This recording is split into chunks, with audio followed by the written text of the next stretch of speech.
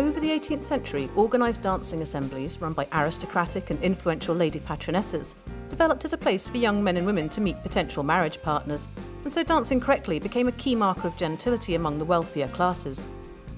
Located in the heart of Edinburgh's New Town and opening in 1787, our purpose-built assembly rooms were a new type of social space for a new era of public socialising. Here, under the glittering chandeliers and dressed in their finest outfits, guests danced quadrilles, waltzes, polkas and reels, and enjoyed refreshments such as ices, coffee and negus, a kind of hot toddy made from spiced port.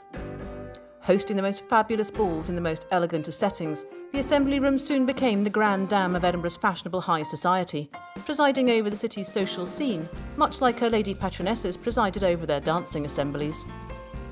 Soon the assemblies were joined by other new mixed-sex social activities, and the grande dame welcomed not just the people of Edinburgh, but many household names of the day, to a growing variety of musical concerts, exhibitions, book readings, speeches and grand dinners.